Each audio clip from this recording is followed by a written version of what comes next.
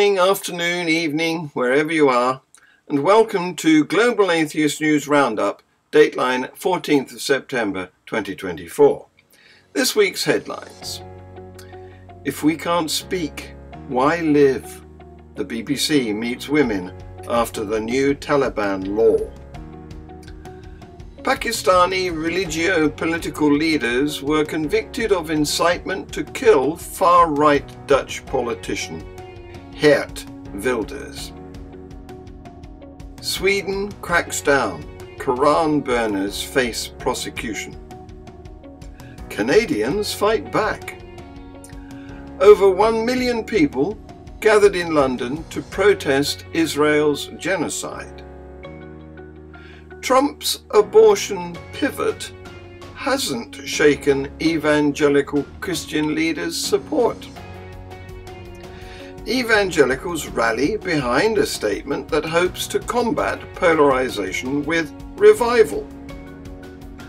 Polyamorists look for their place in the church as the practice loses its taboo. The bishop's bench is branded an undemocratic anomaly in a Lord's debate. A new law imposed by Afghanistan's supreme leader, Hibatullah Akhundzada, gives the Propagation of Virtue and Prevention of Vice Ministry, the Taliban's morality police, sweeping powers to enforce a stringent code of conduct for Afghan citizens. For women who have already had their freedoms crushed bit by a relentless series of decrees, it delivers another blow. If we can't speak, why even live? We're like dead bodies moving around. See this video. I had to be very careful and discreet when talking to women here because they're already operating in an environment of brutal restrictions. And now the Taliban's morality police have been given sweeping powers. It's only been a few weeks since the law was announced, so it's unclear how stringently it'll be implemented. But already there's a ripple effect of fear that you feel when speaking to people here. We meet teenage girls who've already lost 3 crucial years of education. Their voices might need to be hidden, but they want their words to be heard. If we go out, we're scared. If we take a bus or remove our masks, we're scared. If we speak louder, we're scared. There's so much fear and stress. If we can't speak, then why go out at all? Why even live? Until last year, groups of women took to the streets demanding their rights, risking violence and detention. The Taliban cracked down on the marches until they stopped altogether. This woman broke down, telling us how she was detained last year while participating in protests. The Taliban beat me and dragged me into a vehicle saying, "Why are you acting against us? This is an Islamic system." They took me to a dark, frightening place and insulted me with terrible words. We were treated like animals. After being released from detention, we weren't the same people we were before. 2 men stood trial in absentia on Monday at a high-security court in the Netherlands. Pakistan did not force the men to appear in court despite being requested to do so. Jalali, a 56-year-old religious leader, was handed a 14-year sentence for calling on his followers to kill Wilders and promising that they would be rewarded in the afterlife. Rizvi, 29, was sentenced to 4 years after urging followers to kill Wilders. In September 2023, judges sentenced Pakistani cricketer Khalid Latif to 12 years behind bars for incitement to murder Wilders after the firebrand lawmaker sought to arrange a competition for blasphemous caricatures. Wilders cancelled the caricature contest after protests broke out in Pakistan and he was inundated with death threats. Wilders has been under 24-hour state protection since 2004. His PVV, Freedom Party, was the big winner in the Dutch parliamentary elections last November. This case has had a huge impact on me and my family, Wilders told the court last week. In a controversial move reflecting growing tensions between free speech and religious sensitivities, Swedish prosecutors have announced plans to put 2 men on trial for burning the Quran during public protests. The men, Salwan Momika and Salwan Najem, face charges of offences of agitation against ethnic or national group for their actions, which sparked outrage across the Muslim world and raised concerns about potential jihadist attacks. See this video. Quran burners face prosecution. Sweden cracks down. In a controversial move reflecting growing tensions between free speech and religious sensitivities, Swedish prosecutors have announced plans to put 2 men on trial for burning the Quran during public protests. The men, Salwan Momika and Salwan Najem, face charges of, quote, offense of agitation against ethnic or national groups for their actions, which have sparked outrage across the Muslim world and raised concerns about potential jihadist attacks. Senior prosecutor Anna Hankio stated, both men are prosecuted for having on these 4 occasions made statements and treated the Quran in a manner intended to express contempt for Muslims because of their faith. This legal action follows a series of Quran burning incidents in Sweden and neighboring Denmark that strained diplomatic relations with Muslim-majority countries, even leading to violent protests at the Swedish embassy in Baghdad, where the embassy was stormed twice, and the second time it was set on fire. The case has ignited a fierce debate, with free speech advocates arguing that such acts, however offensive, should be protected under Sweden's constitution. Adding to the complexity, one of the accused, Momika, himself is a refugee from Iraq. This decision comes amidst a complex background of rising anti-immigrant sentiment in Europe, concerns over Islamic extremism, and debates about the integration of Muslim communities in secular Western societies. Vocal Canadians protest against a Muslim march. See this video. Go back to your country with that shit. Yeah, this is Canada. Yeah, no praying on the streets. Blocking the fucking street with your stupid terrorist chant. Fuck off with that shit. Go back to your country. Go back to your fucking country. Go back to your Islamic shithole. Go starve. Go back. Go back to your country! Who said go back to Europe? We're in fucking Canada! Yeah!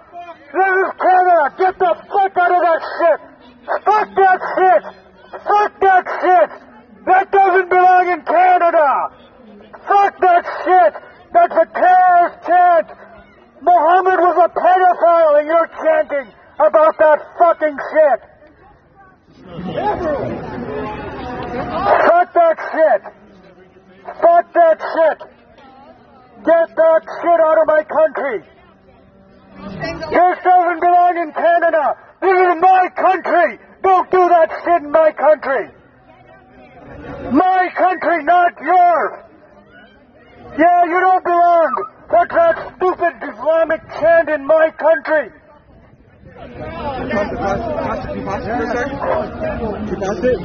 Thank you. Press it. Thank you. Press it. 85,000 children died of hunger. 85,000 Yemeni children died of hunger. 400,000 died in Yemen. 650,000 died in Syria. 650,000 I don't want him to take my... I don't want him to... 650,000 dead. 650,000 dead in Syria. 400,000 dead in Yemen. 85,000 children starved to death. Get the fuck up. Your stupid Muslim chant does not belong in my country. Do you understand? Do you understand that this is my country, not yours? Do you understand that you fucking cockroaches do not belong in my country? Go back to your country! Go back to your country! Yeah, I'm a Hindu. I belong here. Yeah, I belong here. I was born here. Yeah, speak English, you fucking... Speak English! Speak English! Say it in English now! Fucking foreign accent, I can't even understand you! Talk like a Canadian! You hear us? Talk like a Canadian! Go back to your country! No, you're not! You gotta go back! You don't belong here! You don't belong in my country! You don't belong here! Let me make myself clear! You don't belong here!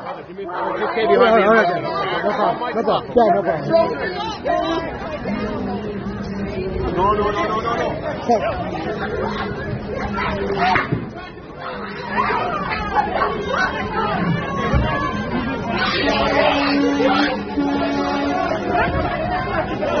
That's fine. That's fine. No, he did not. Yes, he did. Out of the way. Out of the way. Back up. Everybody back up. Back up. Back up, guys. Back up. You provoked this with your fucking Islamic prayers. It's your fault. You provoked it. You provoked it. It's your fault. You provoked it. You provoked the dog with your Islamic prayers. You provoked it. This was your fault. That's animal abuse. Stop abusing animals. Stop abusing animals.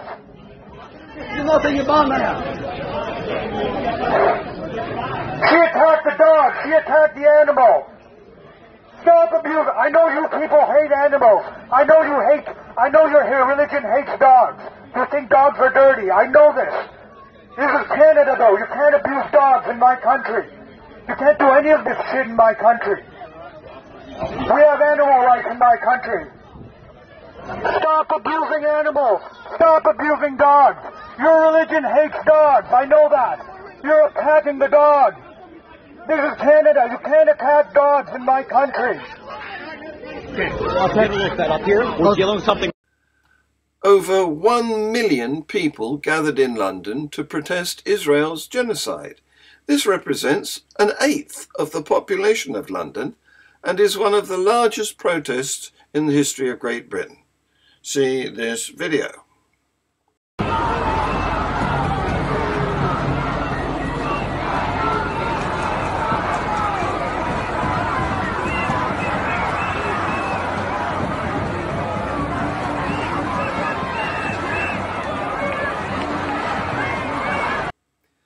In June, an effort to protect access to IVF, in vitro fertilization, failed in the US in the US Senate after most Republicans, including Trump's running mate, Ohio Senator J.D. Vance, voted against it. About the same time, the Southern Baptist Convention at its annual meeting voted in support of a measure calling for more government regulation of the process. Al Mohler, the president of Southern Baptist Theological Seminary, who in June called IVF immoral, warned Trump in an editorial this week that he risks alienating his anti-abortion base. Trump needs to remember that he cannot win without strong, very strong, pro-life support, Mohler wrote in World Magazine, an evangelical Christian publication. The other side is not impressed with his equivocations on the issue, even as his base is endangered by any confusion. Leela Rose, head of the influential anti-abortion group Live Action, blasted the Trump campaign on social media, saying, "Given the current situation, we have two pro-abortion tickets. A Trump win is not a pro-life win right now." Trump has suggested his shift on the issue is a result of raw politics. Since the 2022 Dobbs decision, which overturned Roe and allowed states to make their own abortion policy, abortion-related ballot initiatives have gone the way of abortion rights activists, even in red states such as Kansas and Ohio. Trump blamed the Republican Party's anti-abortion stance for its middling results in the 2022 midterm elections. With 10 more abortion-related ballot initiatives in November, including in swing states like Arizona, the issue has the potential to fracture the Republican coalition. White evangelicals, who have long heavily supported the GOP and who alone make up 30% of the party, according to a Public Religion Research Institute, are disproportionately opposed to abortion. 72% believe the practice should be illegal in all or most cases. Nationwide, 64% of Americans told PRRI that abortion should be legal in all or most cases, including 62% of white Catholics and 57% of Hispanic Catholics, despite the official opposition from the Catholic Church. When it comes to IVF, 70% of Americans say IVF access is a good thing, according to an April poll from Pew Research, with majorities of every major religious group saying the same, including 63% of white evangelicals. A group of evangelical Christians, hoping to reclaim their tradition from the culture wars, put out a call on Monday for a broader understanding of evangelicalism, urging a rejection of political idolatry and its messengers, as well as the false idols of power, wealth, and strength, rather than the true God. The effort, titled Our Confession of Evangelical Conviction, is laid out in a new religious statement unveiled last week, which is signed by an array of evangelical pastors and leaders. We reject the false teaching that anyone other than Jesus Christ has been anointed by God as our Saviour, or that a Christian's loyalty should belong to any political party, the confession reads. Former President Donald Trump isn't mentioned in the statement, and supporters of the confession insisted their efforts weren't singularly about his presidential campaign, but they acknowledged that their new movement is at least partly a response to fervent evangelical support that helped to fuel the business mogul's rise to power. We pray that God's Spirit will revive our church and strengthen Christ's people to be agents of his presence and blessing in this turbulent age, the document concludes. Several of the signers said political polarization and the culture wars are driving evangelicals away from the tradition, with some even abandoning the term evangelical altogether. But Christina Edmondson, former Dean of Intercultural Student Development at Calvin University, insisted on a broader vision for evangelicalism, pointing to two historically black denominations, Church of God in Christ and Progressive National Baptist Convention, that have also endorsed this confession.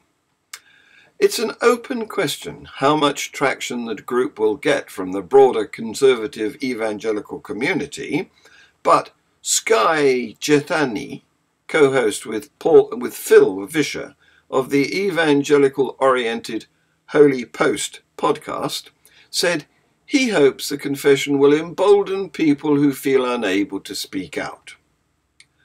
Hopefully, younger generations can look at this statement, look at the women and men who've signed it, and recognize it as a remnant who are putting their commitment to Christ and his gospel ahead of political allegiance, he said. In May 2023, Curlin Richter, then a priest at an at an Episcopal church in Portland, Oregon, attended an adoption ceremony that legally recognized her baby's 3 parents.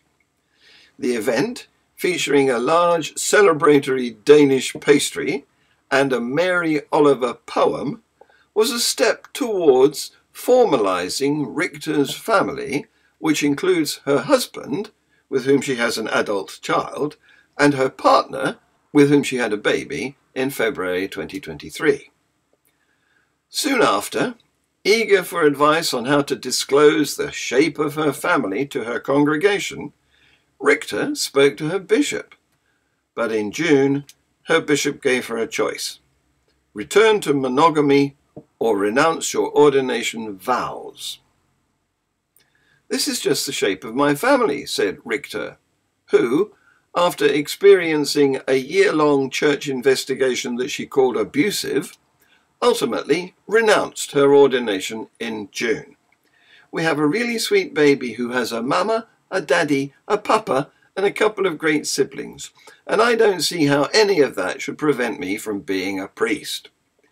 In addition to Richter, at least 2 other non-monogamous Episcopal priests have renounced their ordination vows since then, due to tensions between their church roles and their family structures.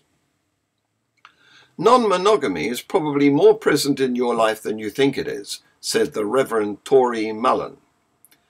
She pointed out, it can include an aging person seeking a companion while caring for a spouse with memory loss, or a young person dating multiple people at once. "Such relationships aren't unbiblical," Mullen said, "as the Bible doesn't offer one cohesive model for Christian families. The Hebrew scriptures often depict non-monogamy as a social safety net, and Jesus emphasized ethical relationship in community and care for the marginalized," she said. Others point to the Bible's examples of polygamy as tantamount to polyamory, or even to the Trinity as a theological instance of polyamory. "An indefensible, undemocratic anomaly." That was the damning incitement of the bishop's bench in a House of Lords debate this week.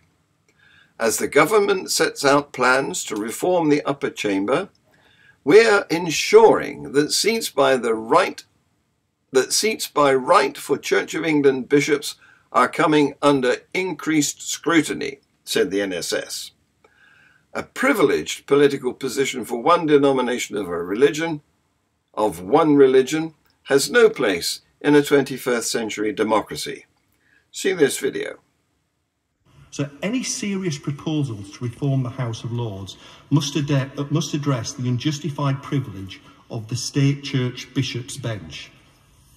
Indeed, 62% of the population, when asked, say that no religious clerics should have an automatic right to seats in the House of Lords. It doesn't stop the contribution of noble lords as bishops to this House if they are appointed on their own merit as live peers. But after a century of decline in religious attendance in Britain, the claim that bishops or any other religious representatives speak for any significant constituency is unwarranted and does not hold up to scrutiny. Following this news, Tercia and I will be chatting with Barry Desborough, who is a keen evolutionist. You can join in by text. Down the sidebar. See others as well.